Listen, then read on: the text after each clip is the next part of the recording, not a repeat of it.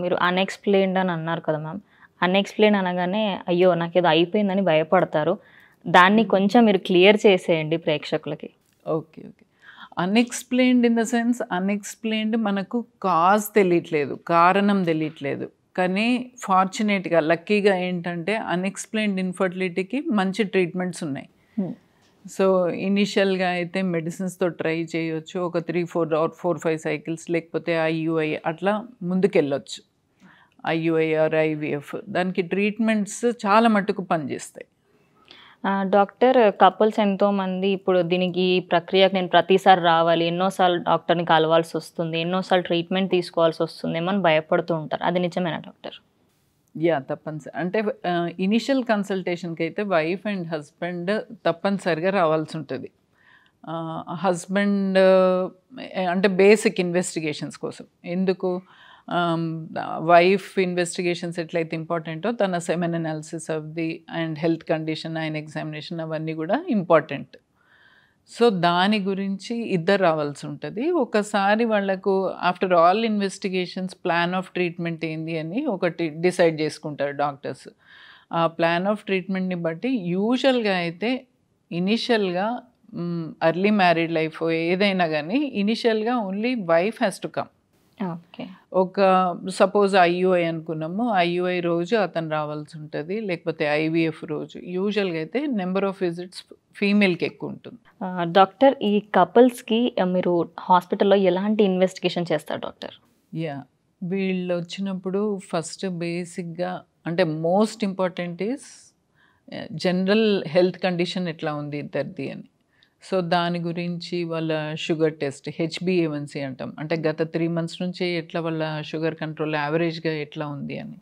So, complete blood picture, complete urinalysis, screening టెస్ట్‌లు కొన్ని HIV, హెచ్‌బీసీజీ, హెచ్‌సీవీ ఇట్లాంటివి చేస్తాము.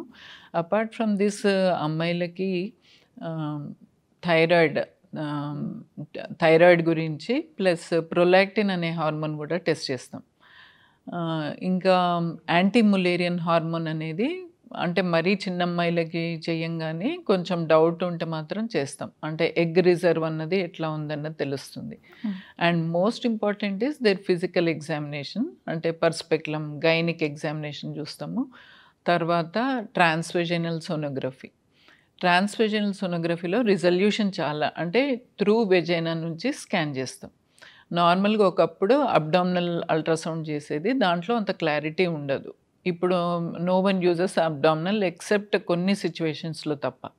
సో, ట్రాన్స్‌వెజైనల్ అల్ట్రాసౌండ్‌లో మన యూట్రస్ ఎట్లా ఉంది?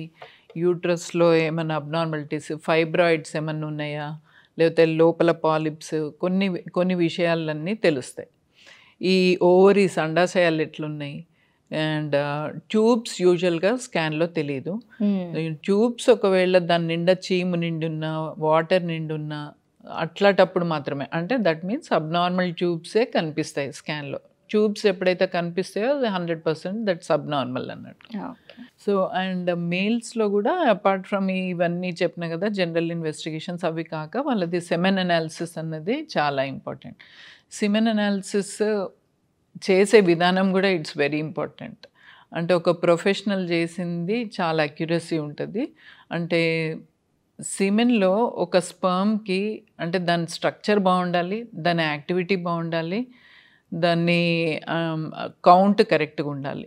సో, డబ్ల్యూహెచ్ఓ ప్రకారము ఒక 15 మిలియన్స్ అన్నది యావరేజ్‌గా పెట్టినారు. సో, అరౌండ్ 32% ఫాస్ట్‌గా rapidly ముందుకెళ్ళే sperms ఎక్కువుండాల. So, at least 32% ఉండాలవి. And morphology at least 4% మార్ఫాలజీలో normal ఉండాల.